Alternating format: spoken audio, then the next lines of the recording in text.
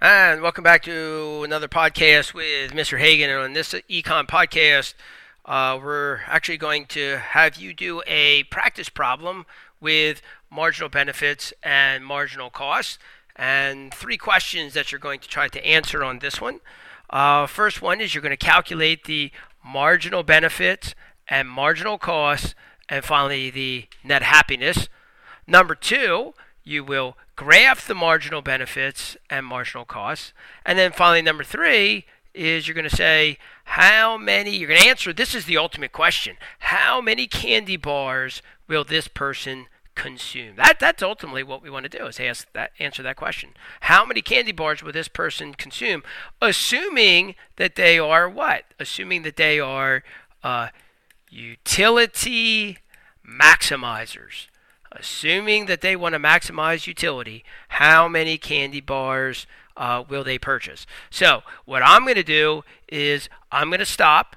I'm going to ask you to pause the video and do this first question. Calculate the marginal benefits, marginal costs, and net happiness, and then hit play, and I will do those calculations for you, and you can make sure that you did it correctly. Okay, so pause me and we'll be right back.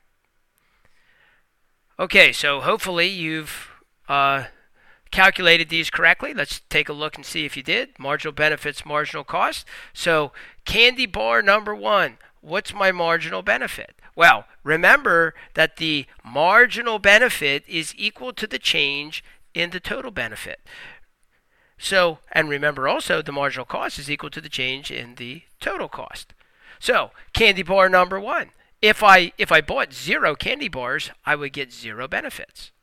Okay? But if I buy 1 candy bar, now I get 10 benefits. So what was the change in the total benefits? Change in total benefits was 10.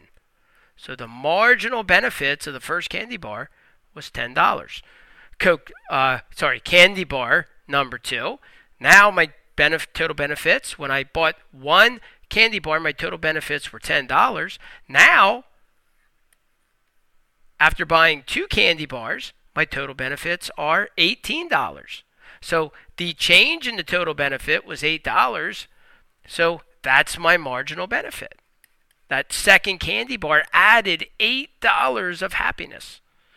All right, how about candy bar number 3? Candy bar number 3, we went from $18 of happiness with 2 candy bars to $24 of happiness. So that was $6 additional of happiness. So that's my marginal benefit. And then for Coke number 4, we go from 24 to 28. So the marginal benefit would be 4. Those are my marginal benefits. I just did that by calculating the change in the total benefit. Same thing for the marginal cost. First Coke. I keep saying Cokes. Candy bars.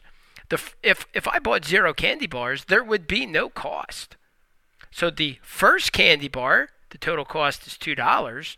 Okay, that means the marginal cost was $2. And in fact, for the first unit, the marginal benefits and marginal costs will be the same as the total benefits and the total costs. Okay, so for unit number 1, marginal benefits, total benefits will be equal. Did I say Coke again? Sorry, candy bar number 1. For candy bar number 1, the marginal cost will equal the total cost. That will always be the case. Okay, candy bar number 2. Well, now the total cost went to $6. Change in the total cost was $4. That's my marginal cost. How about candy bar number 3? Candy bar number 3, change in the total cost was $6. We went from $6 to $12 a cost. So the marginal cost would be $6. And then finally, candy bar number 4, the last one, we go from 12 to 20 total cost. So the marginal cost was $8. That fourth candy bar by itself added $8 to the cost. That's the margin. Now, something odd's happening here, because in the previous video that we did, the marginal cost was always the same. It was always 1. Okay? That's usually not how the real world works. The real world, the marginal costs are usually rising with additional units of consumption. We will explain that on a later video. For now, you just have to be able to calculate that marginal cost. Last step, calculate the net benefits. Net happiness. The net happiness is the total benefits minus the total cost. So for the first unit, for the first candy bar, it would be $8. Candy bar number 2, total benefits minus the total cost. 18 minus 6, it would be 12. Candy bar number 3, 24 minus 12 is 12. And finally, for candy bar number 4, 28 minus 20 is 8. So that would be your net happiness. So now you want to pause me again and go to the second step, which is to graph your marginal benefits and marginal costs. So pause the video, come down here, graph it, and then hit play, and I'll come back and we'll do it together. Okay, so let's see if you graphed correctly. Marginal benefits and marginal costs. Let's start with the marginal benefits. How do I graph that? Well, candy bars on the horizontal axis.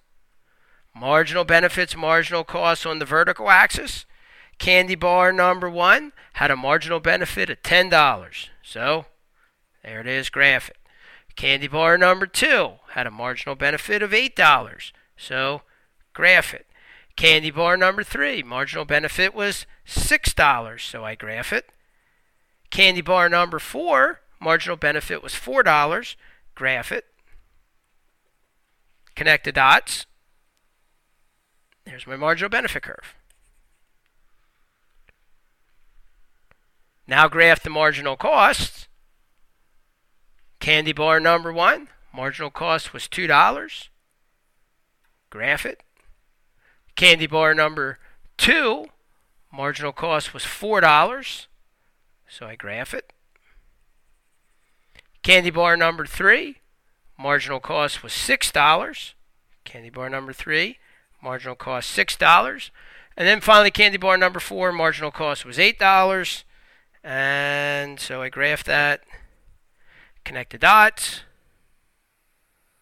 Marginal cost. Sorry. There's my marginal cost curve. Now you want to pause me one more time and answer the question. How many candy bars will this person consume? Okay, and then ultimately you want to be able to tell me why. How do you ultimately defend that answer? How many candy bars will this person buy?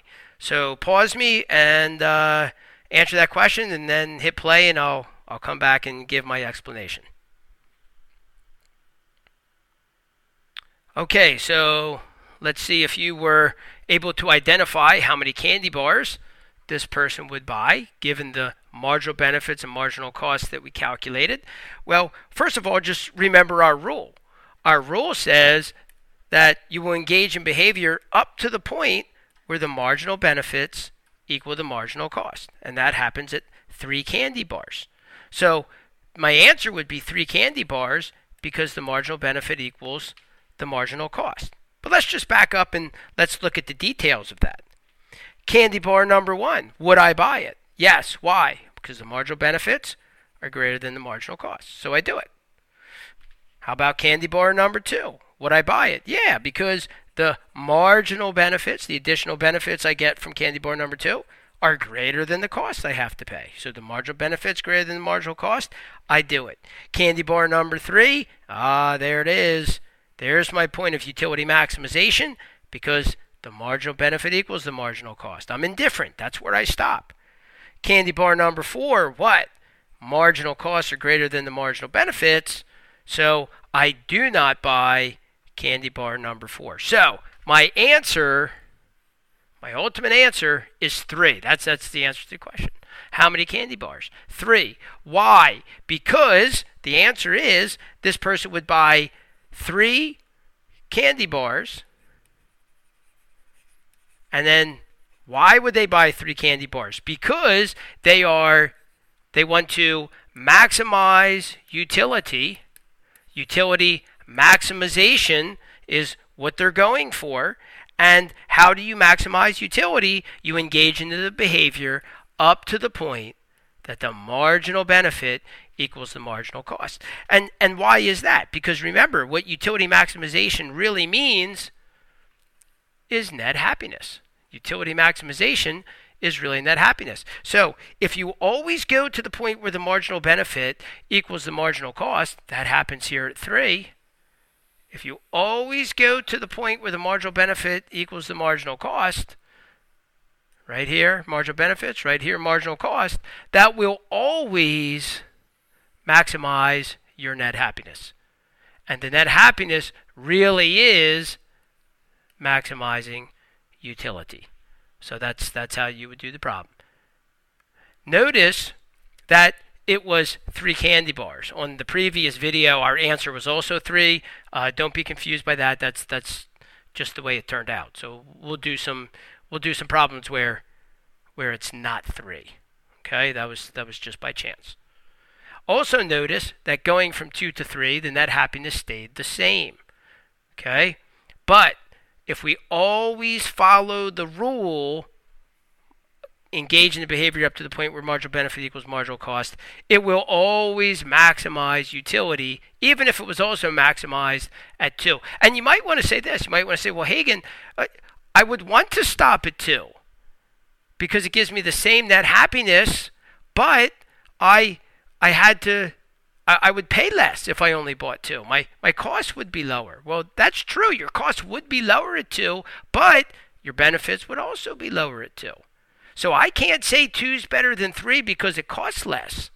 Okay? I just have to look at the net happiness. I am literally indifferent about number 3.